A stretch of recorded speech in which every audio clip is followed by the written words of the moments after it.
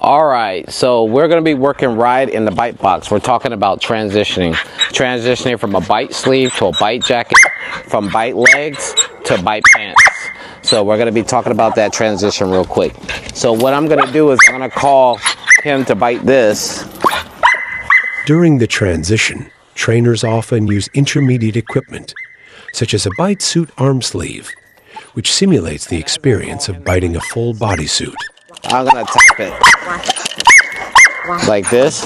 Good boy. Ooh, yeah, good boy. Light little tap. Ooh, good boy. Ooh, ooh, good boy. Ooh, woo. This transition helps the dog learn to bite a more realistic and full body target, preparing them for real-life scenarios where they may need to protect their handler. Woo! Woo! Oh! Oh! Oh! Oh! Oh! Yes! So we got him biting. And it's great when you can have a dog in the bite box and biting like this. And it sucks when you can't get a dog to bite like this. And you just make comments on YouTube. Boy. Boy. Good boy. Good boy. Good boy. So now we're going to do that same transition. And we're going to do the bite. Boy. We're going to do the jacket. So, same transition. Kira, come over here. The transition from a bite sleeve to a bite suit is an essential step in the training process for protection dogs. So same transition. So we have the same transition. Woo. Woo. Woo. And I'm going to have this inside grip right here so you can see it from that angle. Woo. Woo. Woo. So you can see it from that angle. Now I'm going to get my pressure. Oh! Same thing. Woo! Yes, good boy. Ah! I got him right here where I can pet him. Woo! Every time he digs in, ooh! I give him that. I give him that noise. Good boy. Woo! Good boy. Holding that grip. Woo! Good boy. You can see the grip right there. Woo! Good boy. He's calm. Let's see him take some pressure. He's taking pressure. Good boy. Woo! Woo! Good boy. And then we're gonna go ahead and give him the suit. Good boy. Good job. All right, Kira, you can stop. I'm gonna call him to the leg first as I push backwards, and it's gonna release him and he's gonna bite the leg.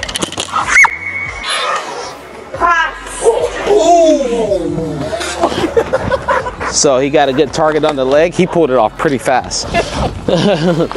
All right, out, out, out, out, leave it. Come here. Here you go. All right, so now I'm gonna put on the jacket of the pants.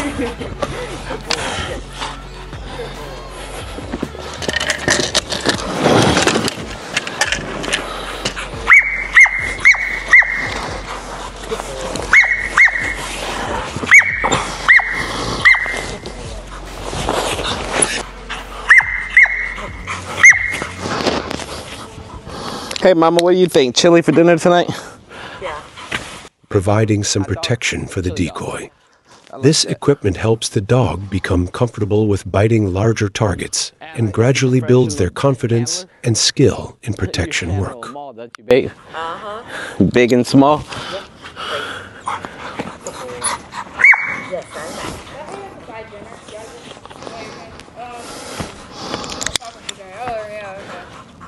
You don't want chili dogs here?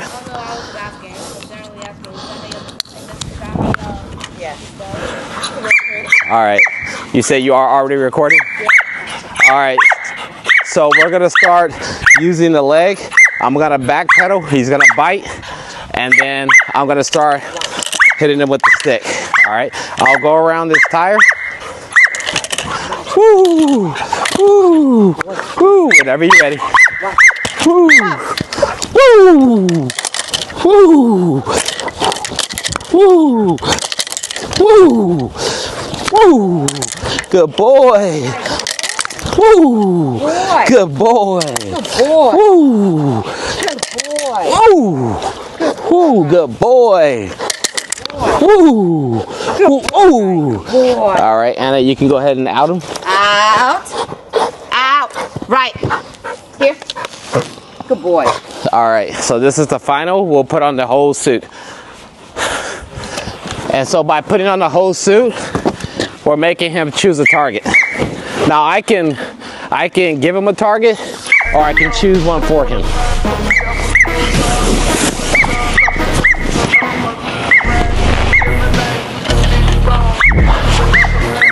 So, whenever you're ready, Anna. Woo! He chose the arm. Woo! Yeah. Woo! Woo! Yes, good boy. Woo! Woo! Boy, right. Good boy, right? Woo! Woo! Good boy. Woo! Woo! Good boy. Woo! So Anna, you can come grab this right here, and then you can out him. Out. Right. Out. Leave it. Leave it. Out. Right. Out. Out. No. Out. There you go. Boy. All right. So this time I'm gonna take away the arm and see if he goes for the leg. You ready? Whatever you're ready. Woo! And he went back for the arm. Woo! Woo! Good boy. Woo! Good boy. Out. Out. Right. Good boy. He out better this time. All right, so we'll do this last bite right here. And see if he goes around the tire or over the tire. Woo! Woo! He went around the tire. He's tired, that's why he went around the tire. Woo! Good boy, right. Good boy. Woo! Good boy, right? Good boy. Woo!